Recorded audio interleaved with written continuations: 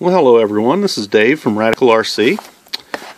As you may or may not be aware, we're working on an autogyro project, and that project is to teach me about autogyros so that I can make a lot of cool parts. Well, one of the things that I've learned is that I need to set the CG of the autogyro by setting the mast angle or the fuse angle. When you suspend the autogyro by the head, the mast should be at 15 degrees towards the nose heavy side. Well, how do we know what 15 degrees is when we've got a model suspended in the air? And I did a little bit of online research, and I found there's digital devices called an Inclinometer. And here's one I bought, an eBay purchase. It was delivered to me for $28.99. So hopefully I'll be able to suspend my autogyro by the head and hold this up to the mast and tell if I'm nose heavy or tail heavy, etc. In part 2 of the video, I'm going to go through my autogyro and see just how badly adjusted it is. Well, here's the inclinometer. This is what I was expecting to get. Let's cut it open, and feels kind of heavy. We'll cut it open and see what all's inside. Looks like we have the device. It almost looks like a GoPro camera. I wish it was a GoPro camera for $28.99, but it's not. Let's see, we have a battery. Cut that open. And obviously there's a screwdriver.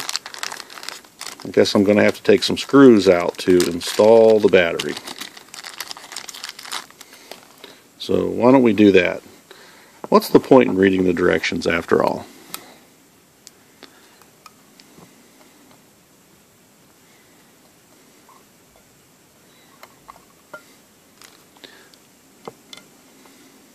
At least they give us a nice little screwdriver for this.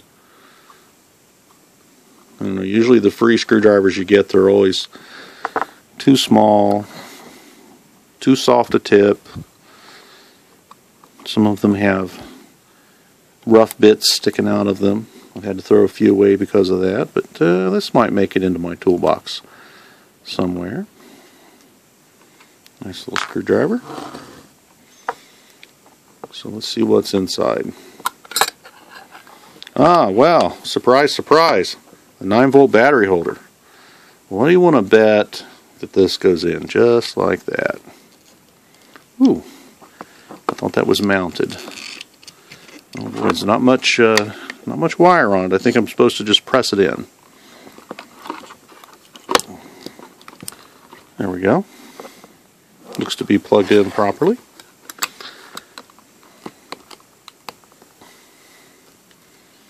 Wow, this is the really exciting part of the video. Watching someone turn screws.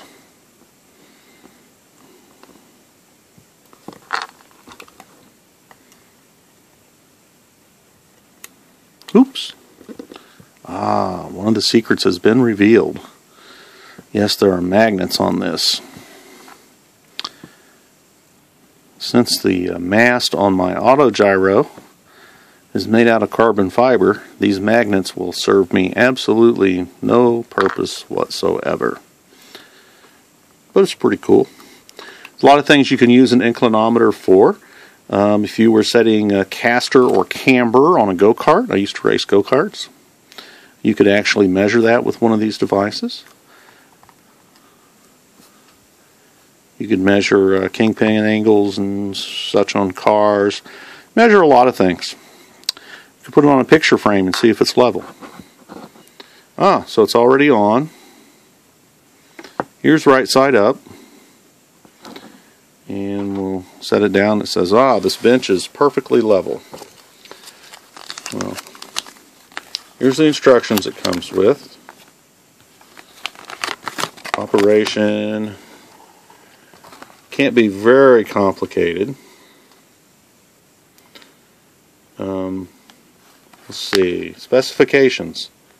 Resolution 0.05 degrees, repeatability 0.1 degree, accuracy 0.2 degrees, plus or minus. Standard 9-volt battery, should last approximately 1 year of use. Let's see. Seems to have auto power off. Okay, so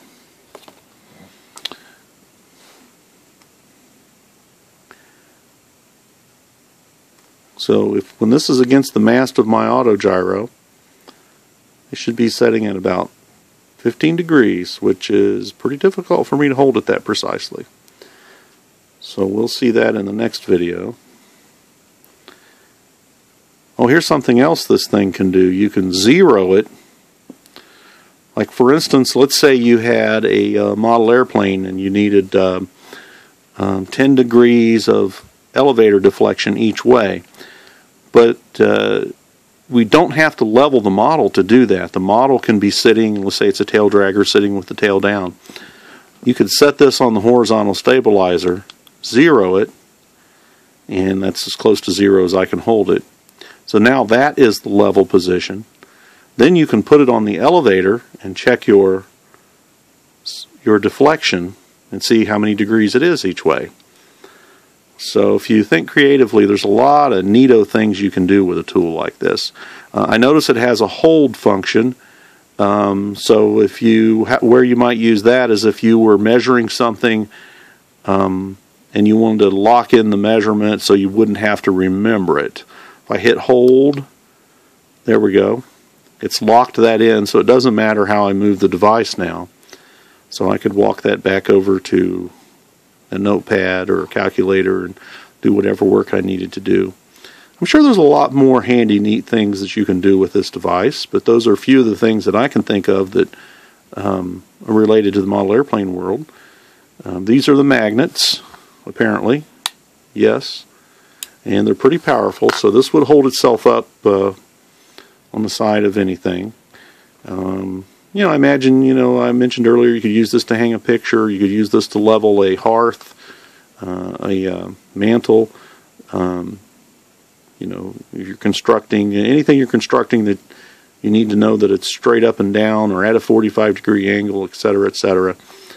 This would be a handy device to do that. So let's unhold it and re-zero it. Now it's back to zero. So this should come in pretty handy. So thanks for joining me for this. The next little episode of this toy will be actually measuring my machine, and we're going to see what's wrong with it. We're going to compare it to a successful one. And I'm sure we'll find out why mine hasn't been very successful so far. That's all.